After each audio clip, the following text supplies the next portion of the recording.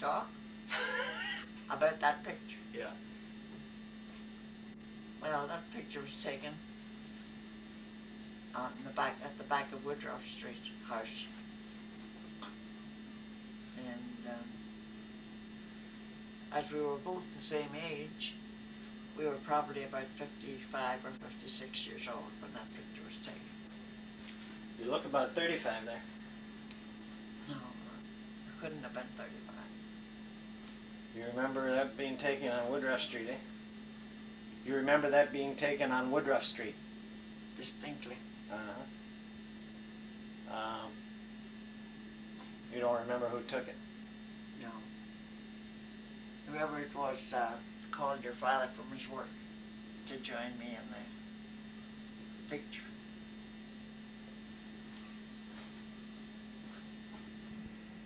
And that's your dad's mother and father.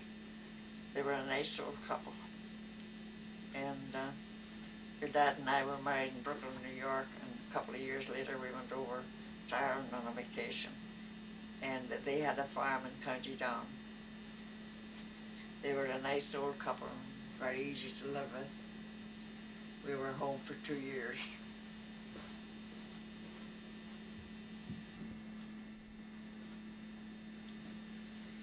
Well, your dad thought he could make a living with a chicken farm, started his chicken farm.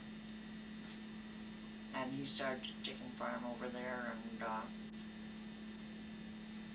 about a year later we had an accident and the whole thing went up in flames. So that decided, both of us, that we should come back to this country. What did Grandpa Hamill do for a living? He was a pattern maker, whatever that is. Oh, he worked in the shipyard? He did it. He was a pattern maker, very nice man. She was a nice woman too. He was a very nice man. Well, she kept a grocery store, right? They had a grocery store previously, but it got to be too much for her, and they sold it and bought a small farm in County Down. He traveled back and forth to the city. He'd come home on Friday night, and he'd go back on Sunday night. He worked at the city, and she ran this little farm. She rented most of the land to neighbouring farmers, and just kept a little plot where she grew vegetables and things like that. So when you went back to visit, was he still working in the pattern making, or He was. He was, eh? All the time we were there, he was still working when we left and came back to this country. I see. You'd guess that picture was taken about 1930? When were you back there? We went back there in 1923, and we came back here to this country in 1925. Well, then he was in his late 50s. Sheila was born while we were there. He was in his late 50s then, would you say? Yeah. This was taken probably 15 years later then, probably. Yeah. Because they looked like about in their 70s.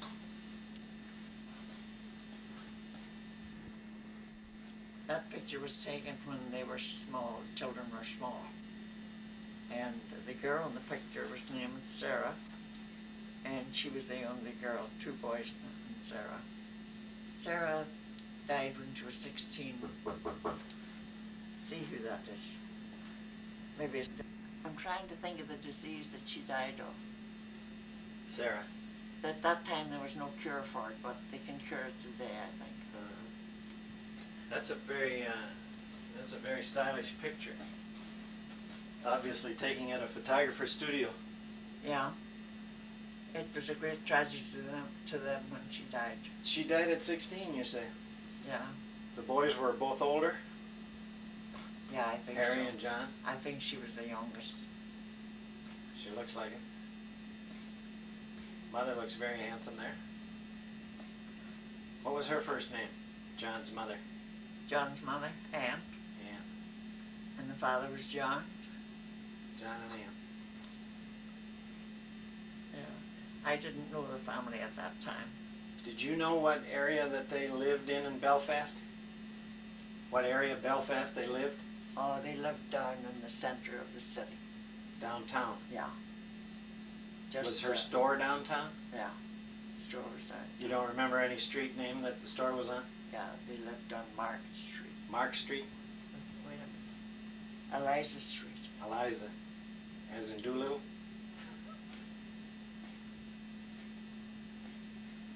What were the main streets down there then?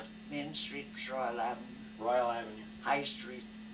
Royal Avenue and High Street, right around down there? Those were the main streets. Uh-huh. Well, it was about 15 minutes walk from there to where their street was. Did a lot of walking in those days.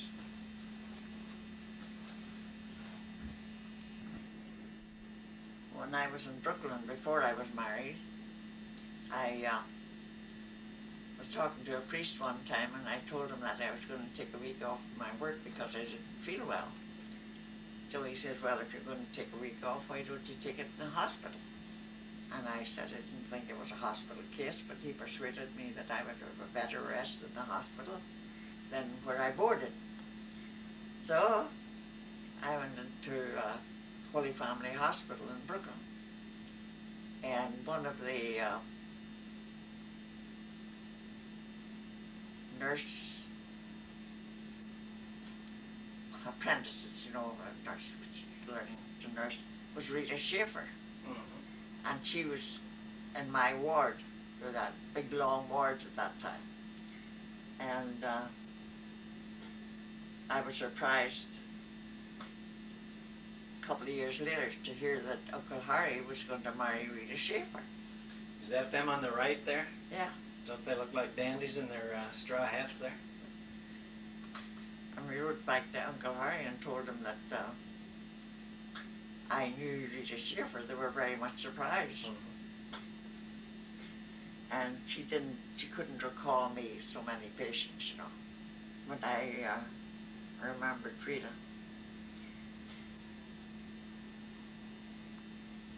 Mother was Irish and her father was German. Uh-huh. And there was a lot of Irish girls around there at the time that would have liked to be friends with Harry, more than friends with Harry. He was a very attractive boy and had a good sense of humor. But he was standing, he missed a subway train one day. Another man missed the train at the same time, and they got talking. It was just the two of them on the platform. And this other man asked Harry if he played chess. And Harry said yes, he liked to play chess. So this man turned out to be a brother of Rita's named Dan Schaefer. So he invited Harry around to play chess. And that's how Harry met Rita Schaefer. So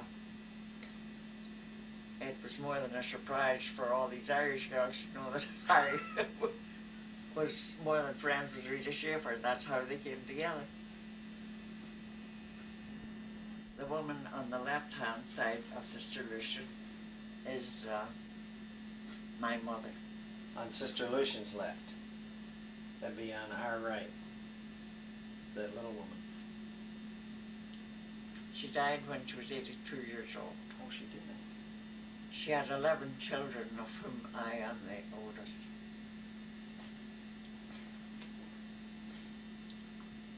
She has three of her daughters, and one son in the picture there. Now that's the only picture that I know of Jack also. That Jack? Jack and his wife are there. Jack is in behind. Yeah, Jack's in behind with his wife. Mm-hmm. And that's their boy there, right? And then Rosaline and Kathleen, Yeah. and their daughters. Yeah, their children. Tell us about your mother. Hmm? Tell us about your mother. My mother trained to be a teacher but never taught, Is that right? because she got married and all these children were coming. Every year almost there was a new child. So she went an hour on Tuesdays and another hour on Fridays and taught singing and sewing. was the extent of her school teaching? That was the gist of her teaching. Did she ever teach you anything? No. So you don't know if She she was... probably taught me sewing and with the other kids, you know. You don't know whether she My was father taught the village school. Oh, that's right. Your father was the teacher. We don't have a picture of him that I know of, do we? I don't think so, no. He was the... was he the hedge master? No, his, my mother's father was a hedge master. They taught him behind the hedge. Explain a hedge master. And they had one boy on the lookout. He'd give the signal if there was anybody coming. He was most of the children, their education was paid for with butter and eggs and chickens, stuff like that. Very few of them had the cash to pay privately for the education. So both sides of your family had lots of teachers in them, didn't they? Oh yeah, yeah. My Uncle Pat, my mother's brother, was a Christian brother. He came out to Philadelphia and joined the Christian Brothers. And my grandfathers were, my mother's father was a teacher. She had two brothers teachers. Education was their goal all the time. A lot of those, my mother's brothers, there was really no opportunity for them there. 2 or 3 of them came out to Canada. Lived in Canada.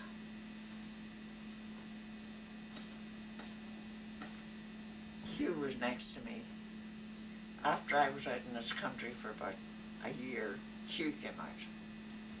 And I don't know exactly what he did, but after he died, other people told me that he worked for some contracting firm where you earned more money if you took dangerous jobs. Hugh was killed. What was his job? Construction?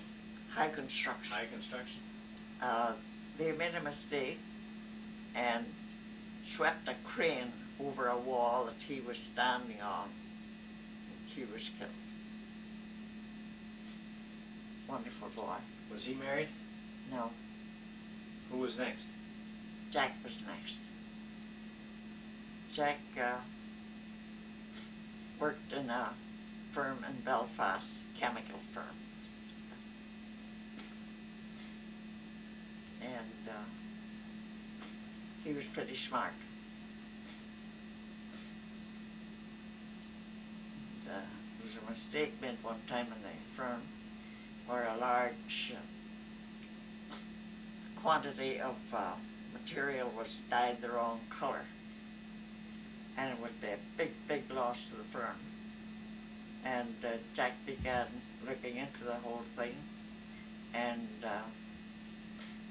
came up with some dye that neutralized the mistake, and it was almost the color that was originally intended. So the firm was able to make an arrangement with the buyer, and the whole thing was saved. So the firm offered Jack a chance to go to college where they taught chemistry, you know, to quite a degree and all that sort of thing. Yeah. But he turned it down and didn't go. He didn't? Did he turn it down voluntarily? Voluntarily. Is that right? He didn't think he had enough background education. And he, of course, as we saw in that other picture, was married, right? And he had 3 kids? He had 3 kids, Molly? Desmond, I don't hear what you're saying.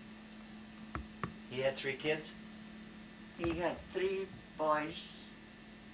Now that, I made a mistake here. This is my brother Brian's children. How many kids did Jack have? Jack had 3 girls and 1 boy, and the boy died when he was young. I wonder where Jack's kids are now. Pardon? Wonder where Jack's kids are now.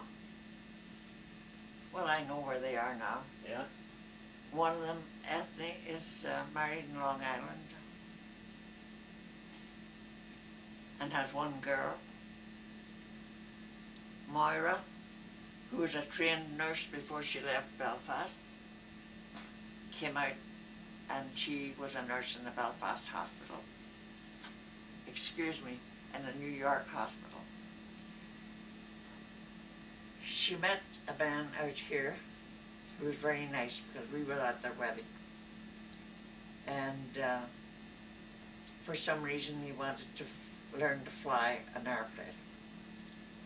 And they went up in the airplane when his tuition was nearly over, and the airplane crashed. There was a big inquiry into that, and the result of the inquiry was that only 1 tank had been filled with fuel, and accidentally the other tank was not filled at all. It had no tank. So that was a mistake of the people that were teaching him to fly. The pilot was killed and he was killed. His wife employed a lawyer and took it to court, and she got $1 million.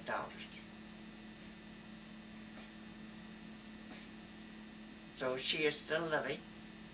They had 1 girl, and of course the girl got a very good education because the mother was had the cash to have her educated. And the widow is now living in Westport, County Mayo, Ireland. Retired there. But she kept her house in Long Island in case she wouldn't want to live the rest of her life there. So that's as far as I know what happened to Moira. Who came after Jack? Roger. Well, why don't you talk about Brian since we got his kids up there? And Brian came after Roger. Oh, well, Roger is the Roger from New York, right? He married Cassie. Married Cassie. And had, He went to Canada to my uncle's in the first place, and then he came over with Hugh to New York. Roger was a railroad man. He had Bernard and a little girl, right? He had Bernard and Kathleen. Kathleen. Bernard is an accountant and has his own firm in New Jersey. Kathleen married a schoolmaster, and they live in outskirts of New York somewhere. Then came Brian. Then came your brother Brian. Then came Brian. Who'd he marry? He married a Dublin girl, and they had 3 boys and a girl. The girl died. Now that's Tony in the middle there, right? Yeah. Tony in the middle and Brian to his left and Charlie to his right. Their mothers died too. We used to correspond with the boys when we were young. This is a picture of Tony and his wife Grace, right? Grace, I think before they were married. And I visited them in London when I was over there in 1956.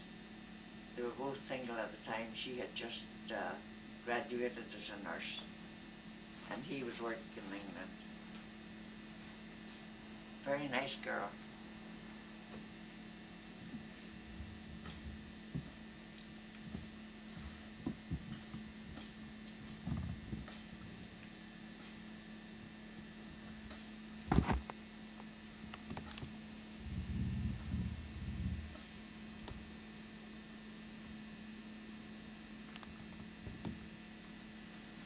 Tony was one of the few Irish cousins that I met. Yeah. Remember you and I met him at the airport?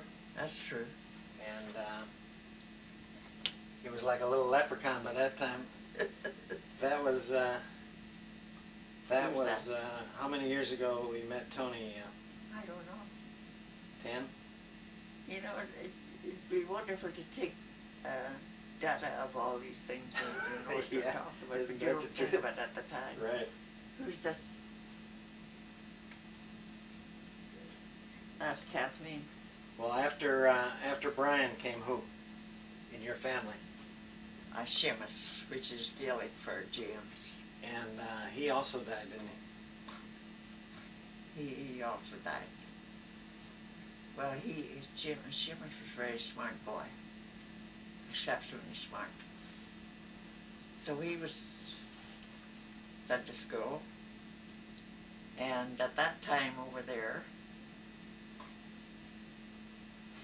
the schools were segregated as a Catholic and Protestant. he? Still are. A Catholic could not get a job in a Protestant school, naturally. The Catholics wouldn't hire a Protestant. So the clergy had the full say in where you went to school if you wanted to be a teacher. And there was a good, excellent college in Belfast where he could have come home in the evenings, you know, day certain, but the clergy wouldn't allow him to go there. And of course they had the whole say of where you taught and if you taught. And the only place you could be employed was the Catholic school. Well, where did they want him to go to school? He had to go to a place outside London called Strawberry Hill, where Jesuits or some order had a school there to train teachers. So of course that made it more expensive for my parents.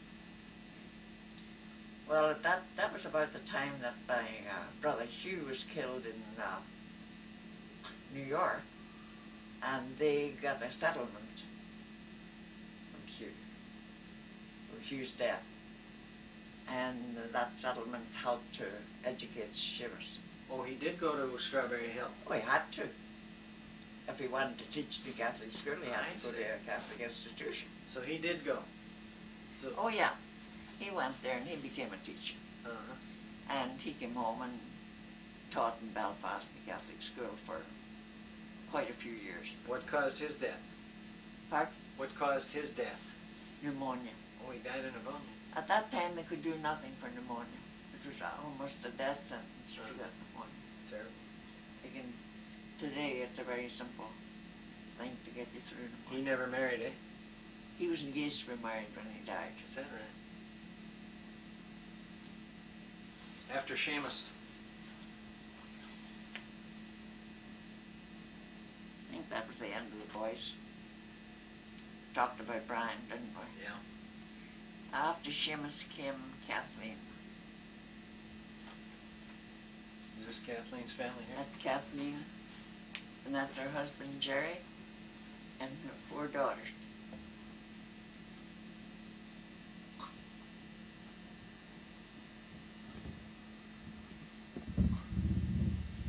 You met one of those daughters, you met Roisin.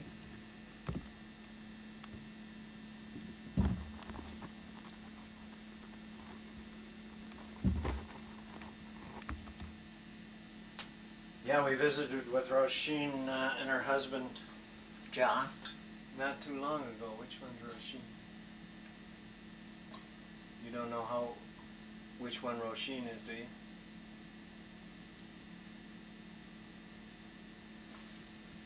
She was at Brian Corr's not too long ago with her That's husband. right, that's right. Mm-hmm. They came over here to attend some convention in connection with his Yeah. profession. What happened to Jerry? Well, Jerry was a fruit importer. Had a large place down in the market area. Fruit came in from all over the world and then was trucked out to the different fruit stores in the city. He went out one evening outside the city to interview a fellow that always had early tomatoes.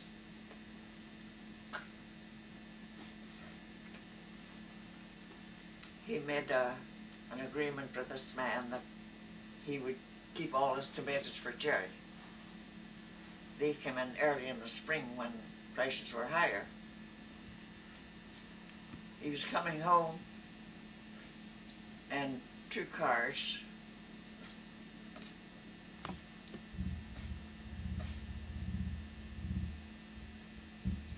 Are you still recording? 2 cars pushed him into the side of the road. He was surprised, opened the door, see what was wrong. They pulled him out of the car and beat him up. Threw him on the road, and one of the cars ran over him. It was generally known that this was because he was a Catholic and was connected in some way with the IRA. He probably wasn't, was he? He wasn't, his wife said he was not connected with the IRA, but had helped them maybe in some little ways. He was hurt so badly that he's been in an institution ever since. Is he still alive? Still alive, but useless. After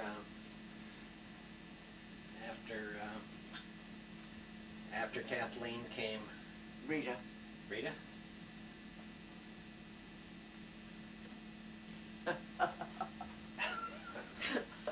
You like that picture? Tell us about that picture.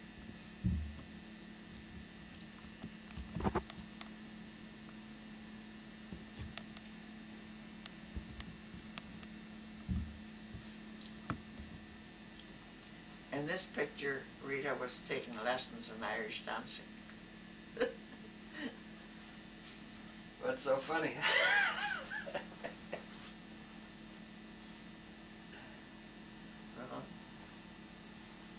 Wasn't she a good Irish dancer?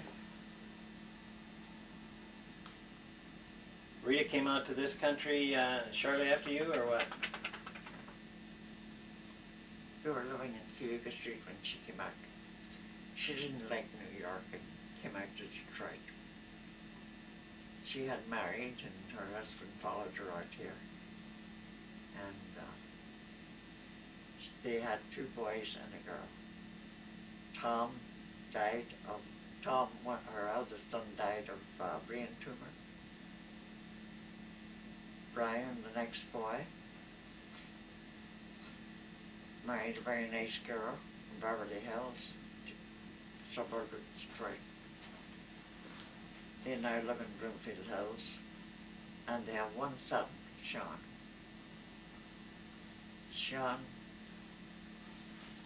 graduated from college about 2 years ago. This being the fall of 1990. This being the fall of 1990. Yeah. He's a very nice boy. After Rita came. After Rita came Rosaline. Rosaline. We don't have a picture of her, do we? Rosaline, yeah. Rosaline was a very smart girl.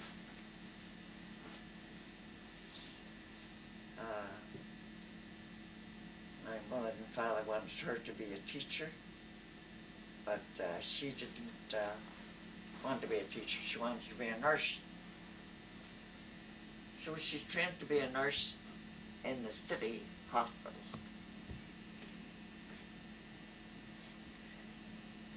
There was a Catholic hospital there called Mater Infermorum, which is a Latin, Our Lady of Mercy. But she went to the city hospital to train and graduated as a nurse. The city hospital couldn't engage her after she graduated because there was too many applicants for the jobs that they had. She applied at Our Lady of Mercy, and they wouldn't hire her because she didn't train there. They also had more applicants than they could hire. So I had accidentally met the matron of a London hospital when I was booking my passage to go over to Ireland. Just met her accidentally in the booking office, and we got talking, and she told me that she was the matron of a hospital in London, and she was over here observing American methods. So I invited her over for dinner, and she didn't know her way around the city, but my husband and I went over on Sunday afternoon and brought her over. We had dinner together. We brought her back again to her hotel.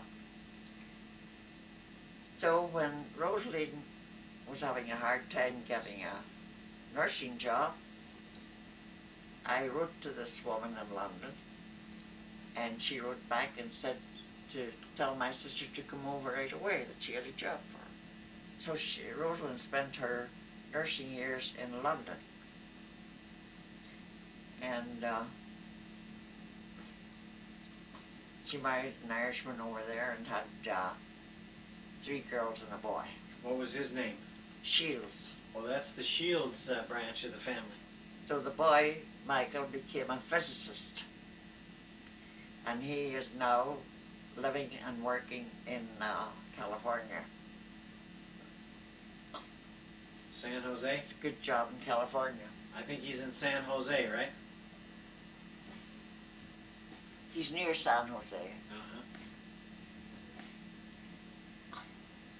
Just escapes me the little town that he lives in. But he's supposed to be doing very well there. Who came after Rosaline? That was the end of it. What about Sister Lucian? We skipped her. Where does she fit in? She came in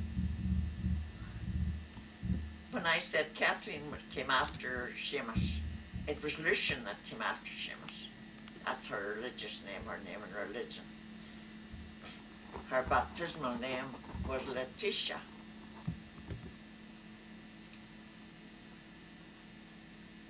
That's an excellent picture of the two of them there, Rita and yeah. Sister Lucian. Well, that was taken in Pittsburgh. So Sister Lucian is actually older than Rita. Oh yeah, yeah. She was the first girl. There was 4 boys between me and she. Oh, she was the first of the batch of girls. Yeah. And she just recently passed away. She died recently. She fell down a flight of steps in the convent. She died as a result of it. Now, you say that Pop's family lived kind of like downtown Belfast. Whose family? John Hamill's Your family. father's. Yes. They lived downtown Belfast. How about your family? What part of town? My family always lived on the outskirts. On the outskirts of town. What were some of the roads there? What were some of the roads? The Old Park Road? Yeah. Was that the road that headed out toward your house from downtown, the Old Park Road? We lived at the end of it's not the end now, been built that, but at that time it was the end of the Old Park Road way up near the mountain. Was there a trolley? Yeah. What was the name of the stop that you got off? Cliftonville Road. Cliftonville Road and Old Park Road was right around where you They lived? came to a point, both roads came to a point from different directions. And that was That around, was the end that of was the the line area? at that time. That was the area you lived in? Cliftonville and Old Nice Park Road. open area. In those days it was country. I had this country.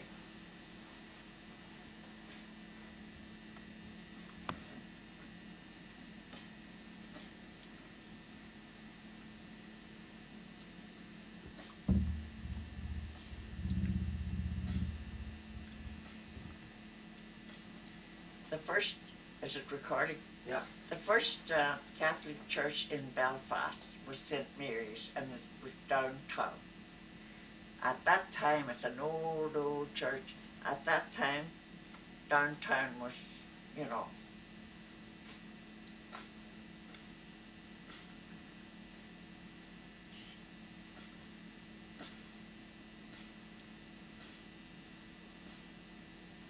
What?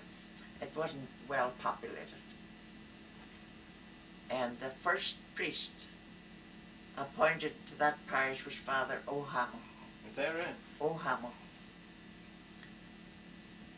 Do you think he was a relative? Pardon? Was he a relative, you think? Well, your dad researched that, you know, but didn't get too far with it. But St. Mary's Church, years and years and years later, sponsored a dance every Sunday night to get the young Catholic people together and have something for them to do, you know. And one evening, a girl that I knew asked me if I'd like to go to St. Mary's Hall to this dance. And I said, well, I haven't been going to the dances. They're all Irish dances and I don't know them very well. And she says, well, they'll teach you. So I went to the dance with this Ann O'Connor. That's Mrs. McVeigh. And that was the first time I met your father. So A dashing young a dashing young 18-year-old. 18-year-old. We were both 18 years old. And I liked him because he asked me to dance a lot. I never missed a dance. And I began to like it. Anne and I went to the St. Mary's Hall every Sunday night. And I'd see your dad there every Sunday night. So it was a casual, you know, thing for years. But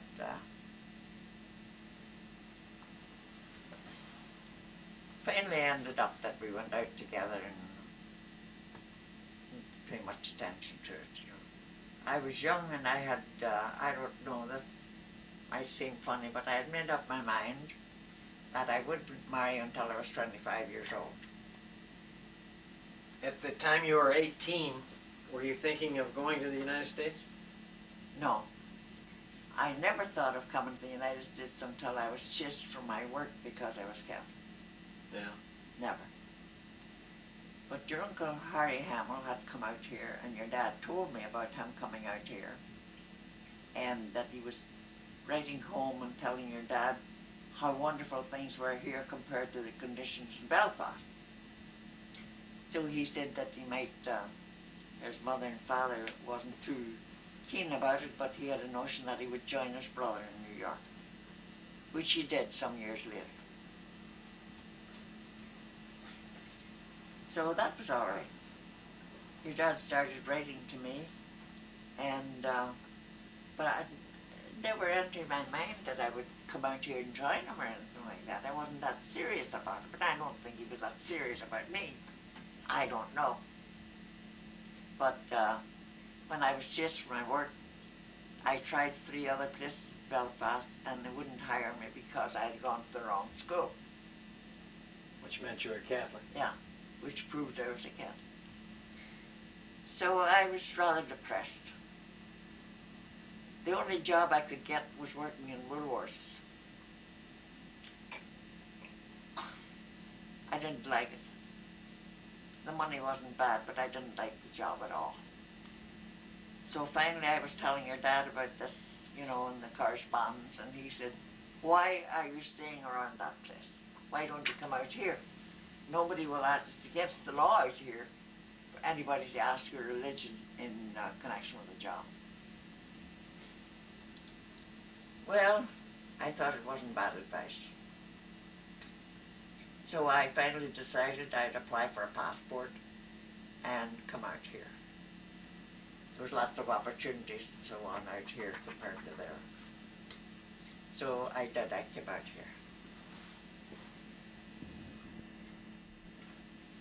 Well, I got my passport, got a visa from the American consul, and then went to the shipping office and booked the passage out here. At that time, the big boats didn't come to Belfast. You had to take a small boat over to England and board the large boat out there. Well, that was a miserable night going across. The girl in the same cabin with me was sick and I was sick. And we sat on chairs out on deck all night because every time we entered the cabin, we got sick. What year was this roughly? 1920. 1920. And we sat out on chairs on the deck all night. And there was a bunch of men out there talking when we decided to stay there all night because there was no use in going back into that cabin again. We woke up, I guess, about 5 or 6 in the morning, and there was 3 or 4 men's overcoats over us. Now, isn't that something today? Yeah. When we woke up in the morning. This was in November, Is that right? end of November. Is it the Irish Sea that's between? Is it the Irish Sea that's between Ireland and England? Yeah. It was pretty cold in November. Very rough and very cold. Yeah. All right, we got into Liverpool. And we were examined. We had to have, Vaccinations. what do they call it, chicken pox or something? Yeah. Immunization shots. Vaccination shots. We had to have those done in Belfast before we ever left there. But they examined to make sure you had them done, and at that time there was a scab on top. The girl in front of me, he was a little bit rough when he pushed up her sleeve and he took the scab off.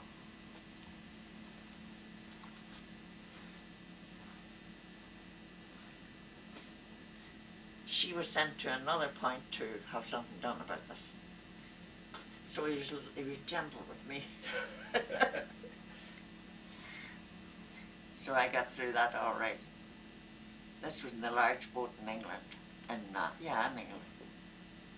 And the voyage was good. There was a lot of girls my own age, and I got being friendly with them and so on and so forth. I had a nice voyage. Now, a girl, I don't know if it's the same today as it was then, I think it is. A girl cannot walk off the boat like a boy can. She has to be claimed by a female. She has to be claimed by a woman. I didn't know any women. Her dad got his landlady, the woman that he rented a room from, Mrs. O'Gara. He got her to come and claim me. The boat was in a hurry back. There was at that time there was what they called the quota system. So many got out inside a certain time. And the boat was in a hurry to get back to get another load up before the quota would expire. And we were pushed off the boat. Well, Mrs. O'Gara hadn't arrived to get me off. And there was a few other girls in the same position, and we were taken over to Ellis Island. Instead of coming to the docks and getting me off there, she had to come to Ellis Island. Well, at that time, Ellis Island was a disgrace. A proper disgrace. And so that delayed her, that confusion delayed her coming, and I had to spend a night and a day there on Ellis Island, which was not nice at all. We were called in for something to eat, and this was a great big long table, a long hall with tables all over the place.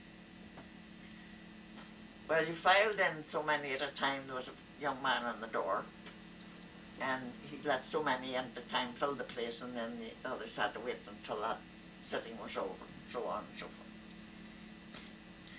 On these tables was a thick mug without a handle. As you went down to the aisle to form into your table, there was great big barrels with loaves cut in chunks. As you passed the barrel, you lifted a chunk of a loaf, and then filed into your place. Then a man comes around with a big pitcher and he fills these mugs with coffee. I looked at the hunk of bread and the coffee and I couldn't think of drinking or eating. Two of the girls that I knew were sitting nearby, and they went into a fit of laughing, which ended up in hysterics. It was like being in prison, eh? Well, I didn't eat, I didn't drink. We got so long to eat, and then you had to get out. So we got out, and this young man at the door said to me, "Did you eat anything?" And I shook my head and said, "No." Well, about a couple of hours later, he come up to me where we were sitting, around talking and wondering when we'd get out of there, and he handed me a bag, and I looked at him, you know. I opened the bag and there was 6 beautiful big apples in that bag.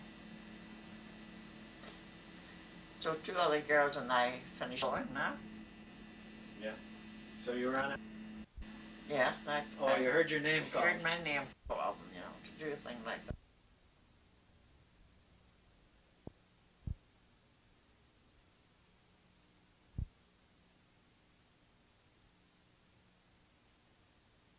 Next time I was best man.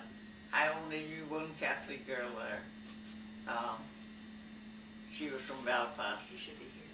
Why don't you, she wasn't a very reliable Who? character. can you step in there? Who was your and bridesmaid? Tell the Her camera name was, where we are now, how old O'Gorman. she is, and all that. Ellie Ellie O'Gorman. O'Gorman.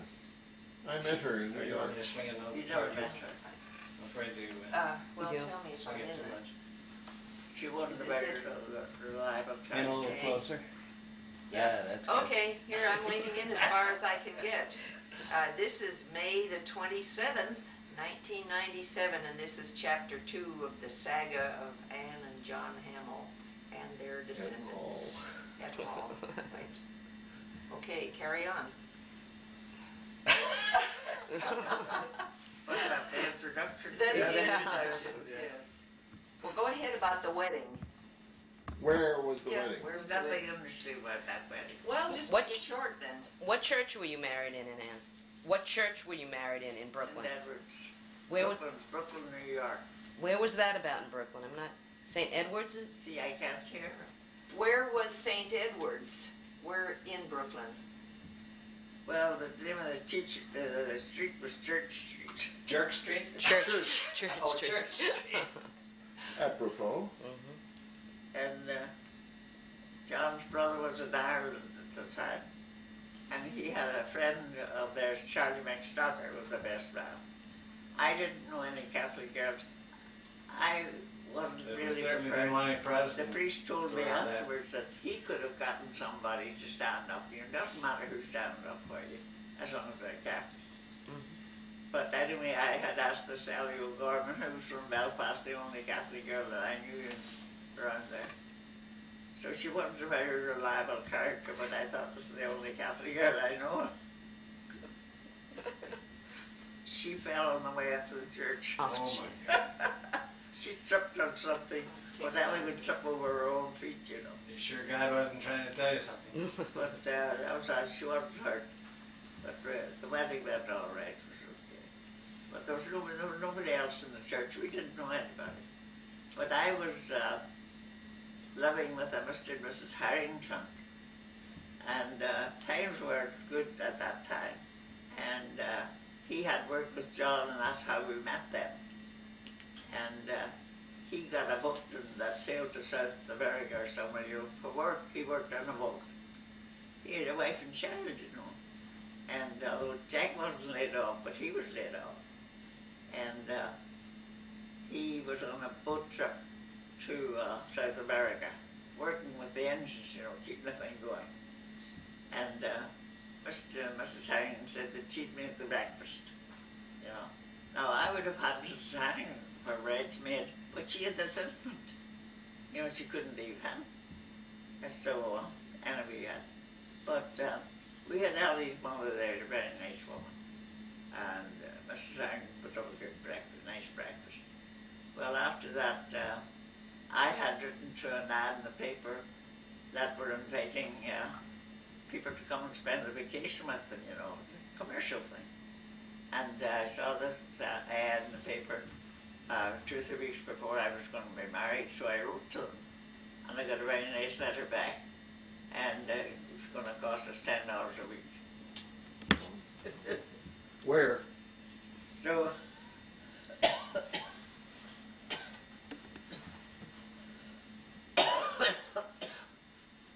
after the breakfast, we left. We got a boat up the Hudson, to one of those places up the Hudson, or way up the Hudson River.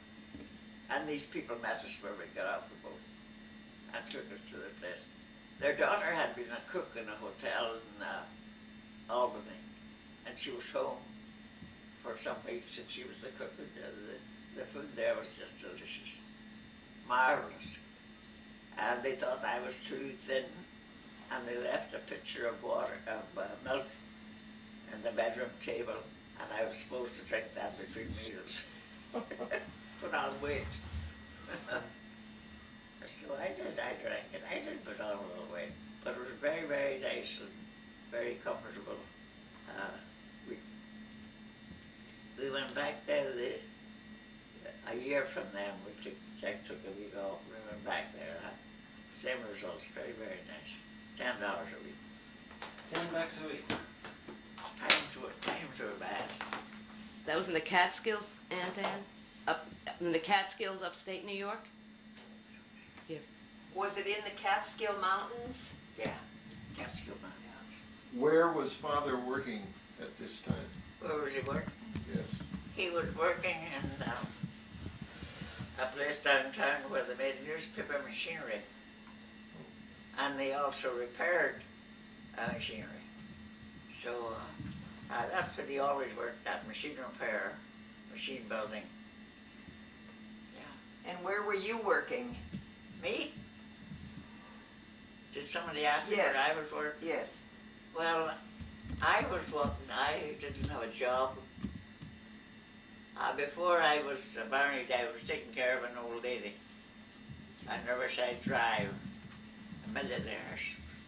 And she'd been paralyzed since her son was born, and her son was 21 years old. I hired of them. And it wasn't easy work. You were on your feet all day long, and you had to feed her, bathe her, you had to do everything for her. And sometimes a little bit ratchetty when anything on her mind, you think it was. But the principal trouble that we had with her was Jack would come over to meet me on my night off at 7:30. I was supposed to get off at 7:30. And I would see him down on Riverside Drive walking around, and she'd think of a lot of little pretty things for me to do at 7:30. And I wouldn't get out of there till 7:45, you know, or maybe 10 minutes to 8. So I got fed up with that. So one night he said to me, don't you talk to her about this, that they're supposed to get off at 7:30? I said I did, and she huffed and puffed and thought I was taking advantage of her. So he says, well, why don't you quit the damn thing? So when I told her, I said, I think I will. And when I told her, I gave her, much notice I gave her. It was going to be hard for her to hire somebody because she was a little bit difficult to work with. I think I gave her 2 weeks notice or something. Anyway, when I told her that I was leaving, and of course the excuse I gave her was that I was going to be married and leave New York. So her sister was the housekeeper there, and since she came into the room, she says, Anne, just give me a notice. And she says, what? Her name was Miss Kitty. So Miss Kitty was the boss. So she says, what are you leaving for? I said, well, I'm going to get married, and we're going to leave New York. We're going to Detroit.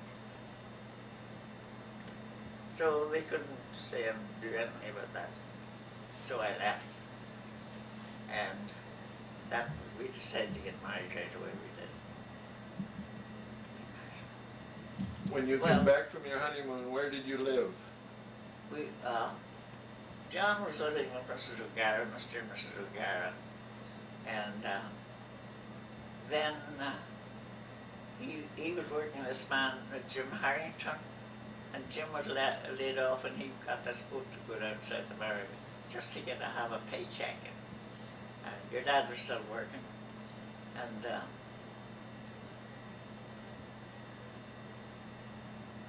Mrs. Harrington said to your dad, "Well, why don't we have an extra room here?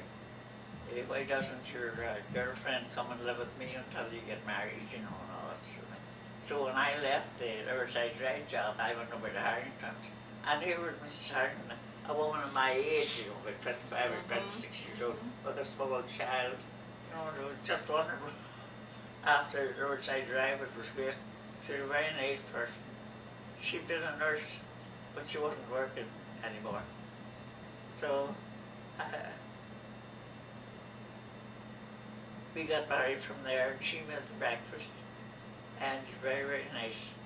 And then Mr. Harden, we lived there with her until Mr. Harden came home. So we had an apartment in mind when he came home, so we moved into our own apartment. That was the end of the marriage. It wasn't the end of the marriage, but it was the end of the summer. Ask her how they came. Very to quiet. About coming to Detroit. Well, how did you decide to come to Detroit?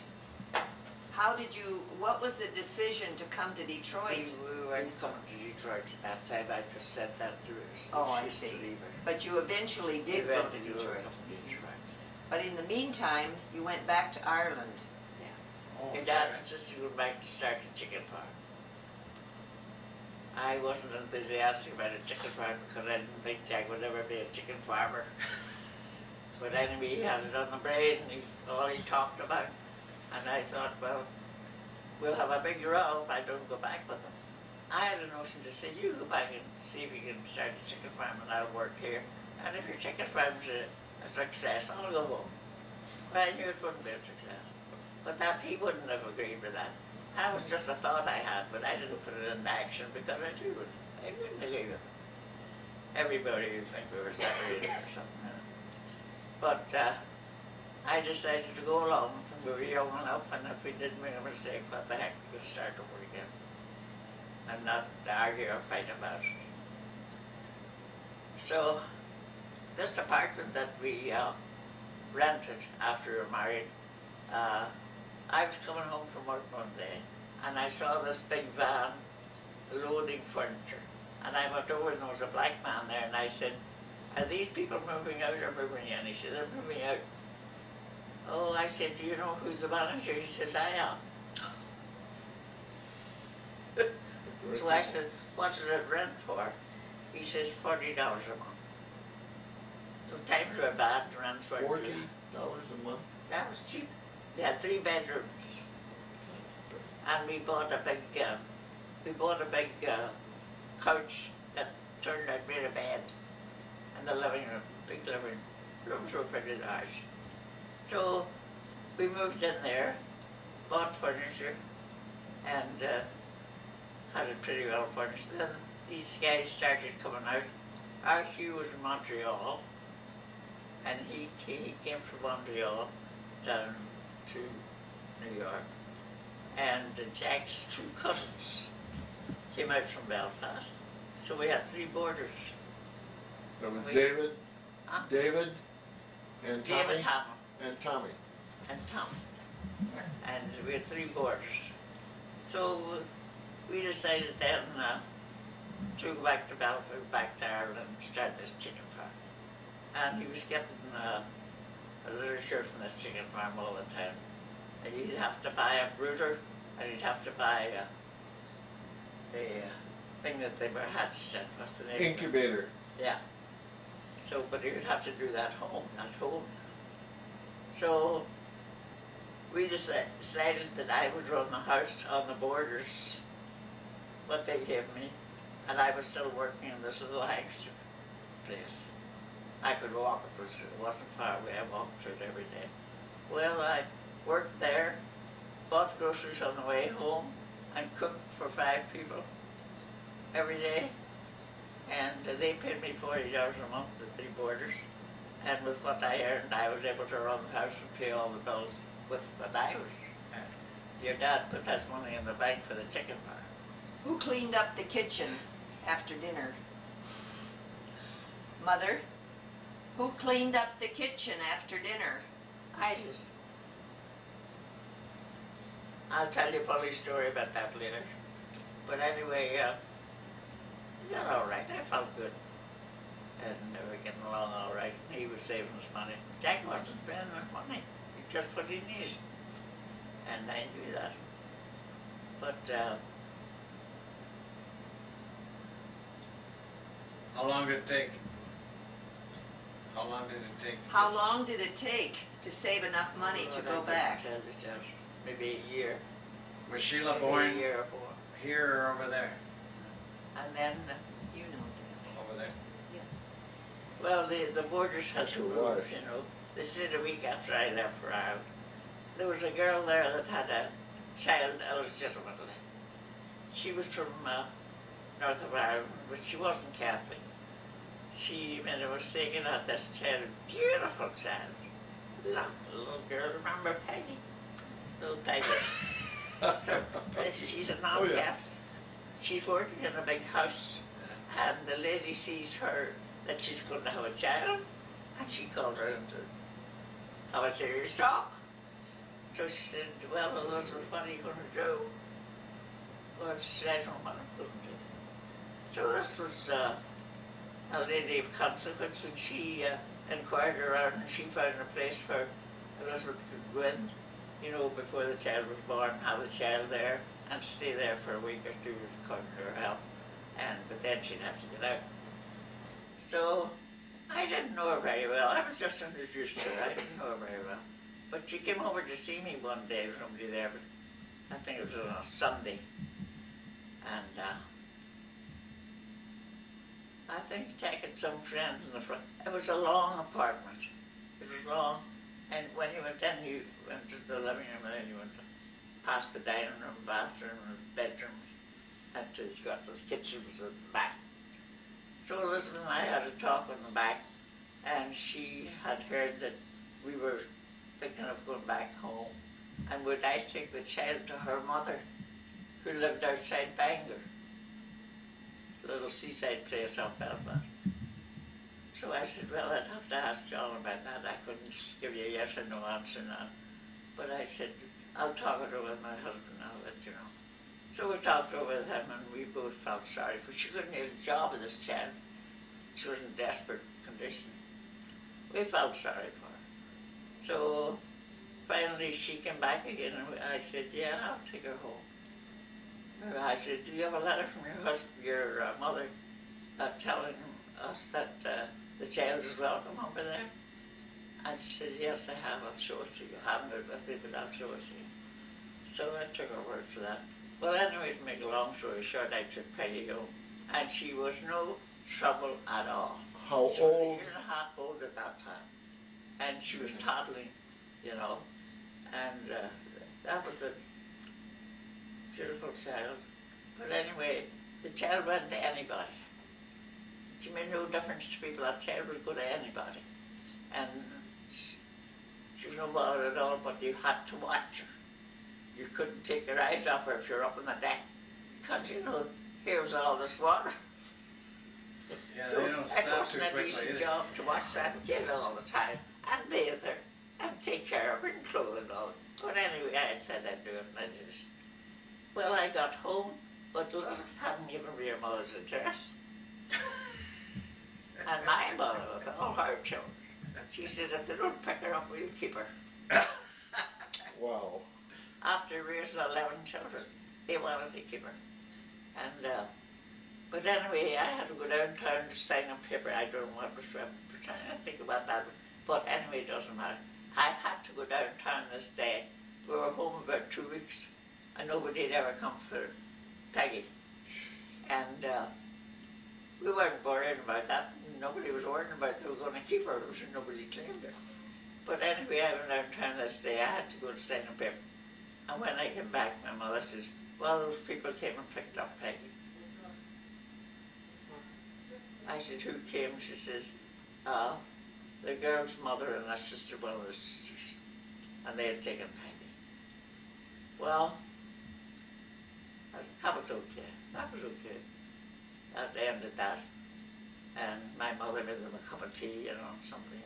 Packed her these, she had a little bag, packed her little bag, and away she went. So I never saw little Peggy after that, but I never got another letter from Peggy's mother in this country. She got a job, she's working, and after I was in, up in Belfast, where your dad's mother and father lived, we were living with his father and mother. I got a letter from the mother of this child, and she was taking me to task all over the place with some bits of crude language, because I wasn't there when her mother and sisters came to take Peggy. I wasn't looking after Peggy. I wasn't even there. And can you imagine that? You want to do a good turn, and this is what you get for it. I never answered the letter. Never answered. Years and years later, when I'm living in Cuba Street, I get a letter from her. And she had a girlfriend there called Marion. And I didn't know Marion very well. But she wanted to tell me that Marion had got married and had a child. And they were entertaining friends from New Jersey. At that time, and I suppose still, you can get a boat over to New Jersey. You can take other transportation, but the boat was popular in the summertime. So when the friends were leaving, they all went down to the boat to see them off. And Marion's little girl was 2 or 3 years old, and they were waiting for the boat the gates to open so they'd get in the boat, and all stand there talking, you know, other people around. When the visitors wanted to leave and wanted to say goodbye to the little girl, they couldn't find her. Couldn't find her. And there was a big uproar. Even the boat was held up. They got divers to go down in the water and see nobody could find her. Now somebody had walked away with that kid when they weren't watching. Well, if she had included Marion's address, I would have written to Marion, but she didn't. She didn't give me Marion's address. I never answered that letter. She never said what happened to Peggy? I never knew. I thought you told me that Peggy eventually came back. Did Peggy ever return to this country? Yes. Somebody told your dad that they were down in Fulton Street, which is the principal shopping part of Brooklyn, New York, and they met Elizabeth and this girl. This girl was 12 or 13 years old at the time. And she got married, and she'd gone over and picked up Elizabeth on her back.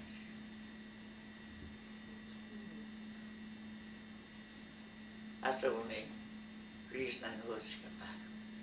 But I didn't want that, I didn't want anything more to do with that girl. So carry on about the chicken farm. Oh, yeah. I was going to ask her, did Peggy look like any of the family? Well, about the chicken farm. You had to buy eggs, and the eggs had to be candled, as it said. They were inspected to be sure that a chicken would be a result of that egg, you know. So he went through all that. Got these eggs. Incubator. That's what you call a thing with a hatch and an incubator. Well, when I saw where the Hamills were living, I thought, this is another drawback. That will never be a chicken farm. I was way up in the hill. And it was hard for a horse to get up there. And I thought, this is a terrible place. It should be down here. And I thought to myself, he's going to have transportation, you know, if he's going to sell eggs or chickens, you know. And that would mean a horse or a pony or something. See, I have never driven a horse in Sligo. He was a one step at a he was a one step at a time guy. No long Solve range that, planning. solve that problem when you get some chickens. Oh, anyway, I thought, well, we're here on vacation. I was supposed to have an operation, which wasn't in any hurry. I could wait and wait for that. But I thought there was a good man in Belfast. He was a top-notch doctor in that particular case. And he'd been knighted by the Queen. His mother had died when he was born. And he decided he'd devote his whole life to women's troubles. So I thought, well, while I'm home, I'm going to have an operation. Now, I'd met a nurse in New York who was a matron of a hospital, and got talking to her, and I told her, she asked me why I was so thin, and well, she says, you're eating, you get a good dinner then. I said, yes, I'm eating well, but I don't gain weight. I was 105 pounds. So she says, you're worrying about something? I said, yeah. I've been married so long, and no children. My mother's 11 children, what's wrong with me? Look at busy. So she says, I'm going to solve that problem. I said, how? Well, she says, I did a favour in the hospital for Sir John Campbell, and he's a top-notch woman's man. And if anybody can help me, even. I said, no, I've been told by Dr. that this is not a big thing. It's an easy thing to fix. And that's all I need to tell. So she says, you're going to go to Sir John Campbell when you go to Belfast. So during the time all this chicken thing was going on, I said to John one day, I said, I went up to Belfast to make an appointment with John Campbell, and I'm going to have an operation. So he says, well, take your time for a little while. I said, what for? I've been taking my time for 2 years and I'm fed up. So I just decided I was going to do what I wanted. He did what he wanted, so I was going to do what I wanted. But I went up there and I had the operation. And started on Sir John Campbell, a little private hospital across the street from where he lived. Went over there on a Monday morning and was out on Friday. So stayed at my father's house until John came down. So that was that. Well, 15 months later, Sheila was born. The result. She was born. So, well, that was fine. An unsolicited testimonial. Brian, the operation on her breast didn't cost me 1 cent. Not 1 cent. There's a lot to be said for nationalized medicine. I got good attention, excellent attention. But anyway, he had bought an incubator, and he had bought eggs. And the only place, she didn't have any outdoor building where he could do this business, so he used her parlor. Really? She tolerant. To candle the eggs? Or to hatch the The eggs? piano in the parlor, which had belonged to the daughter who had died, and they wouldn't sell the piano because there was a big long table in the parlor. So this incubator was set on this table, and the incubator, the eggs were put in there, you know, and they had to be attended also. So I said to him, now this is your business. You're the chicken grower, not me. I said, don't depend on me. I'm in charge. I have a baby now. I'm in and charge I'll of the take care babies, you're in charge of the chickens. chickens. So this was all a very large interest of people around there that had never seen an incubator. They didn't believe that eggs could be hatched by anybody but a hen. Oh, right. And they were coming up on Sunday afternoons to see the eggs that had no mother. Should have charged admission. The virgin eggs, the virgin chicken. So anyway, the eggs were hatched, and then we had this You have all these Yeah, chickens they running can around the do that. living room? they got into the brooder Oh, and they he put fed them. Now, where was the brooder? Where was the brooder? Was Well, it- after the incubator was, they finished the incubator when the things were hatched, They took it out and put the brooder in there. So the brooder was in the parlor? Yeah. No outbuildings? No outbuildings, chicken coops? There must have been, they burned down. There was a byre. You know what a byre is? Oh, No, what's For the cows. B-Y-E-R-E. a It was a fire. byre Yeah. for cows. But that was the place to hatch Hatch chickens. chickens. Oh. So, go on. Anyway, he bought this, not incubator, but brooder. Brooder. And it was to be kept at a certain temperature while these chickens were little, until they were 2 months old or something. So it was moved into the parlor. And there was no electric heater or anything there. He had to buy a heater to insert in this thing. It was fueled by oil, powerful oil. So he was in charge of all that. I wouldn't think anything to do with it. He was in charge. Well, John was a great man for going to the city every once in a while, walking around. He liked to go to the city. And his father was still working in the city, and he'd come up at the weekends. So he'd go to the city maybe on a Thursday afternoon, spend Friday walking around, and then Friday night he'd come back with his father. So he decided this weekend he was going to the city. So he told me on a Thursday morning he was going to the city. So there was a bus went from where we lived down to Belfast. So he was going to get the bus. So I said, well, the chickens are going to need heat tonight. He says, yeah. He says, I'll start the heat before I go. Well, So and then he took me up and he showed me how to shut off the heat and all that. by this time I So can't I have said, the well, I power already on. started, but I can shut it off all right. Where were they? They weren't in the parlor anymore. Were they still in the parlor? Yeah. The what?